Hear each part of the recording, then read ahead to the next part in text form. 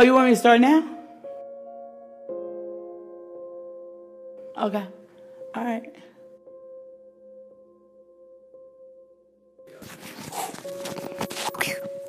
Okay. So we ready?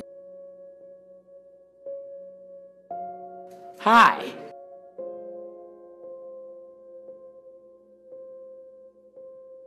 My name is Kathryn Williams. I come from a family of incest. I come from a family of total dysfunction. Everything I believed to be true, I found out later was wrong. So I graduated in October 2017 with my Bachelor's of Science in Human Service Management from University of Phoenix. And I want to say that that was the beginning of me really starting to believe in myself.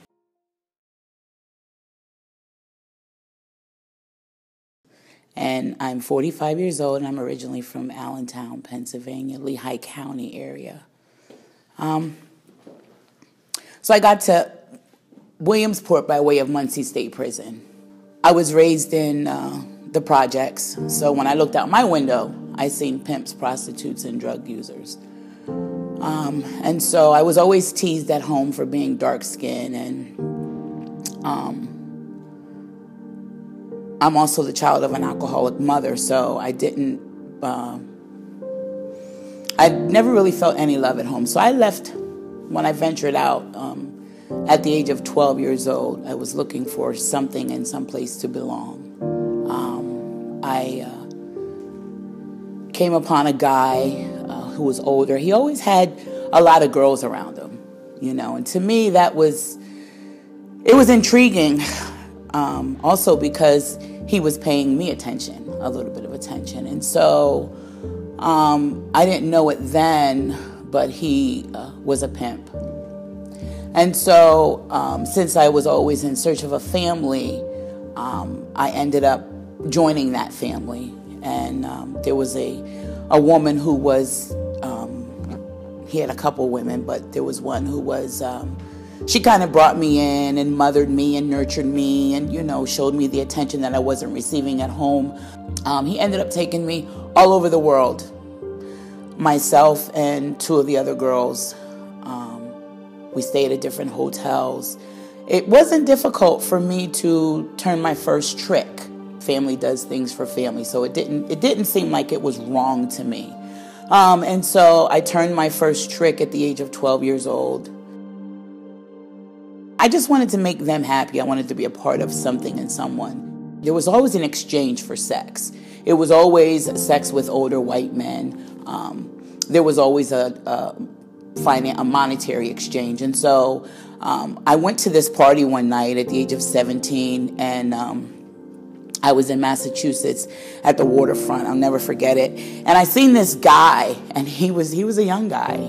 I was 17, and he was young. He was really nice looking. And so I thought, wow, I want to have sex with him. To me, that was different because I had never had sex with someone because I wanted to have sex with them. It was always in exchange for something. So I ended up having sex with this guy, and I ended up getting pregnant, And so needless to say, pregnant on the road with a pimp and two other wife-in-laws, I was no longer beneficial to the family. So they kicked me out. He put me on a bus and sent me back to Pennsylvania. And I remember leaving feeling just really empty and lost, not knowing what I was going to do, not even, just lost, no sense of direction. And so when I came back to Allentown, I sought out the community that I had just recently left, which was pimps and prostitutes. And it just so happened that at that time, freebasing had hit the scene. And so I began indulging in drugs. And I was pregnant, and I was smoking coke. And then eventually it changed to crack. And so that's what my life consisted of. And I had my first crack baby in 1991. This went on from 91 until 2001. I had 7 crack babies. When I wasn't using the drugs, it was like I would be reminded of those feelings of, what I did when I was smoking crack pregnant.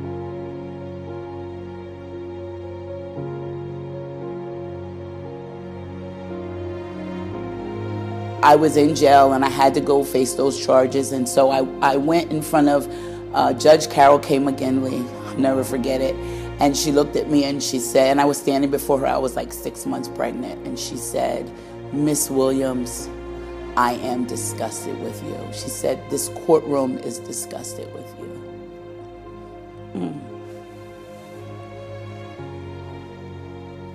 She said, "You are a social parasite. And you pollute our community with your crack babies." And she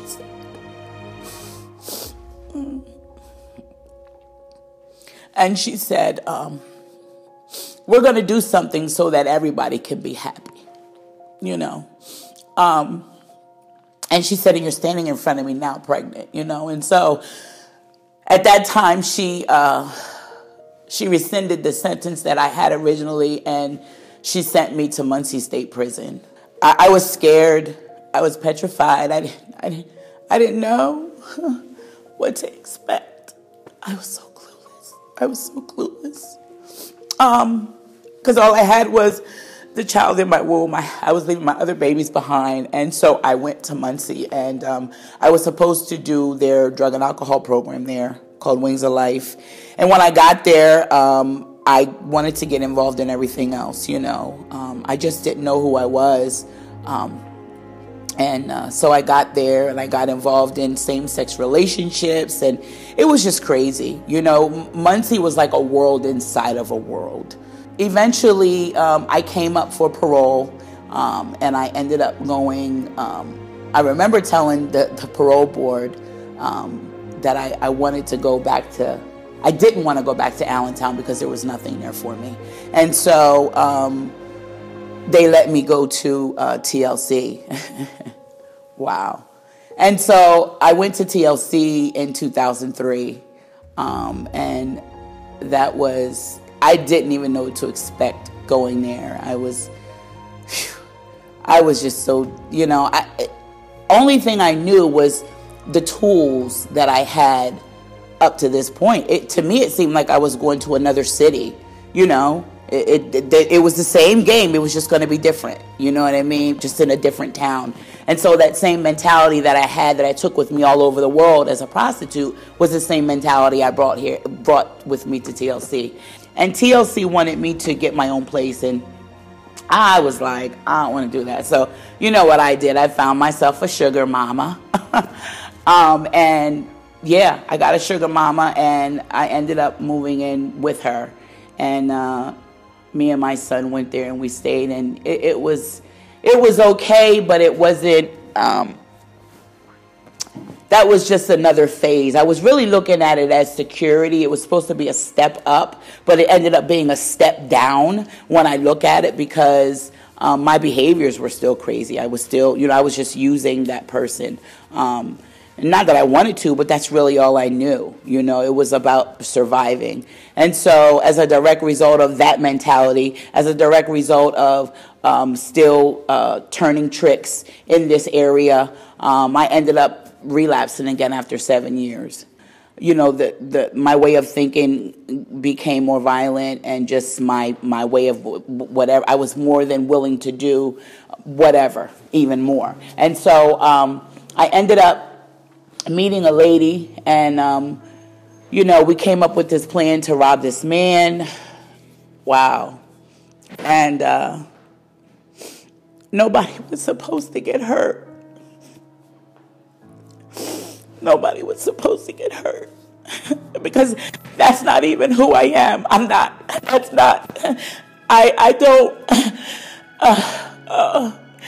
And so I was keeping the guy busy. I was keeping the trick busy. And Oh, I was keeping busy, and the two guys came in with the face masks, and it was supposed to be an exchange of marijuana for crack. We were going to trade it on the streets, and they came in with this pipe, and they started beating the man and his dog.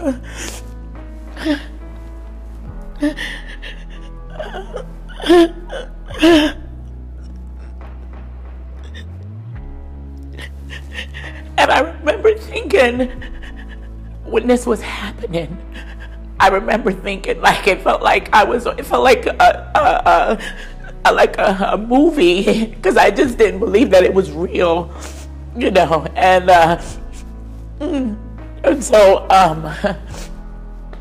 I ended up, after that, we ended up leaving, and nobody ever got anything. They didn't get the marijuana, and I didn't get the money, and so it was kind of like, it was horrible. It was very violent, very. It was also scary, because now I'm looking at the people that I've chosen to be around, and that's not who I am. I'm not that kind of person. I don't have that kind of heart, you know. And so, and so I have my son with me, and by this time I'm in full-fledged addiction, and so I call the lady Harriet Dalton again from Prison Life Ministries, and I say, listen, I can't keep my son. I say, you got to come get him. You've got to place him somewhere, because I can't do it, because I'm using, and I'm about to be on the run. So she came and got my son again, and he just couldn't understand. And I remember telling him that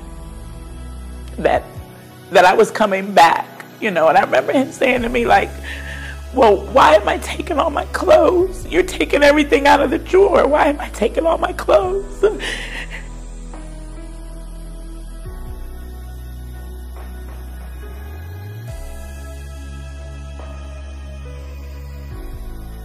I remember saying, well, because when I come back to get you, we're going into a whole nother house, and there have been plenty of times like that with him where, like, I can remember specifically one Christmas I was using, and we didn't have a Christmas tree. We didn't have anything up. And I remember telling him that Christmas was that the day, because he heard his friends at school talking about Christmas. And I remember telling him that they were lying. Christmas wasn't coming up, and that was, because of me trying to, negate or forget what time of the year it was, but and so I ended up going on the run, and I went on the run to Mississippi, Louisiana, and it was even more horrible.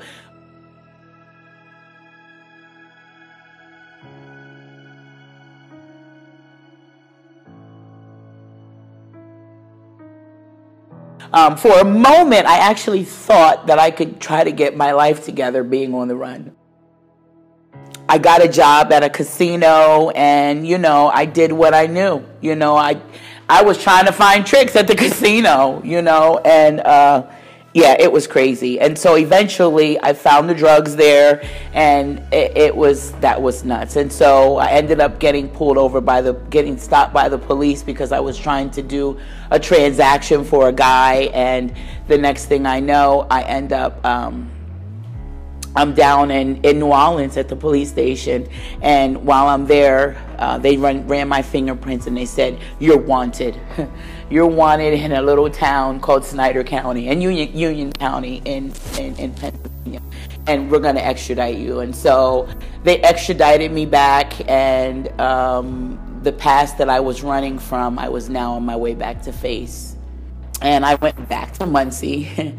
And while I was at Muncy this time, it was kind of like I was more focused on doing what I needed to do to get out, because I had a taste of life. So I knew that life really did exist as I had seen it on TV, because as I had seen it other people around me. My community was no longer pimps and prostitutes and drug users. My community was, now that I had seen, recovering addicts, people who were working, going to work every day. You know, I had been exposed to that, and so I wanted that. I just didn't think that I could get that. I didn't think it was possible for me, you know. And so I ended up going back again to TLC, and once again, TLC was kind of like, that was like my second home. It was such a place of safety. I mean, I can't forget, like, you're talking about someone who just didn't know. Like,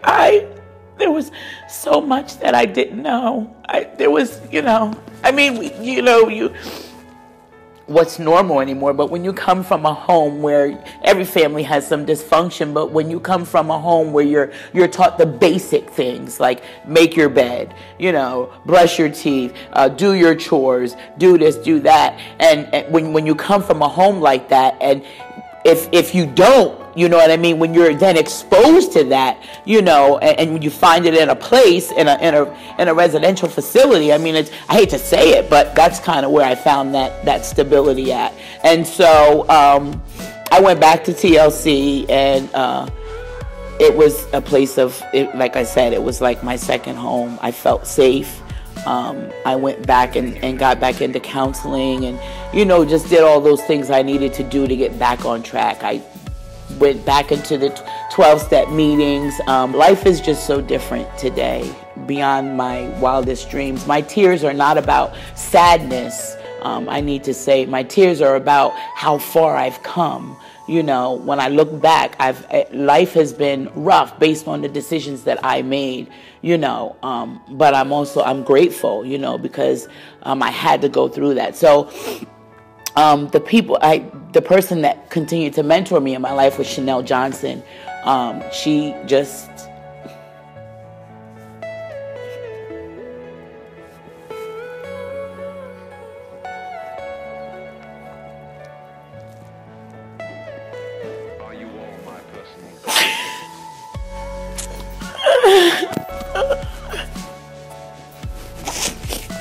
she and I had developed this spiritual relationship, and it was like she just breathed life into me, and she became my mentor, and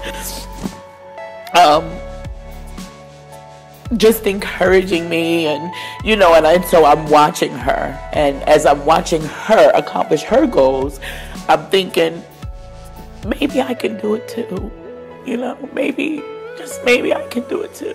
And so the first goal I accomplished, after watching her accomplish, she graduated college, and I went to her graduation with her. So then I ended up feeling like I could graduate college. So I graduated in October 2017 with my Bachelor's of Science in Human Service Management from University of Phoenix. And I want to say that was the beginning of me really starting to believe in myself, and feeling like, you know, I can, if I put my mind to it, I can do this. And so one of the other things that has been really vital in my life has been my faith. My faith has, people probably think I'm crazy, but my faith has, like, kept me in moments of despair. I'll say in moments of despair. And my relationship with Chanel, my life is just so different today, you know, beyond what I could have ever imagined. I would have never thought that I would have graduated college, and that I would be starting my own entrepreneurship as a consultant. I was a grant writer, you know. I would never imagine my life as it is today. And so when I look back now, I look back only to see how far I've come, you know, and I know that I've got so much more to go.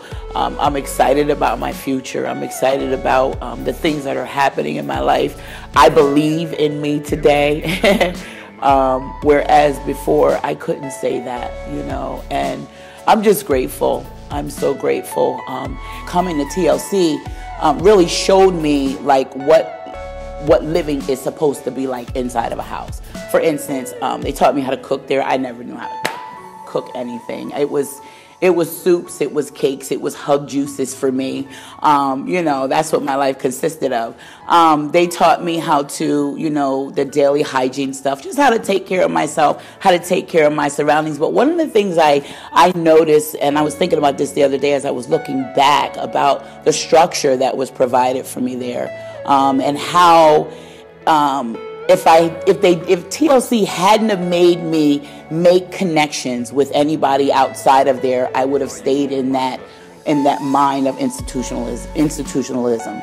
And I say that because I came from Muncy State Penitentiary, where I had a structure. When the bell rang, I knew it was either child time.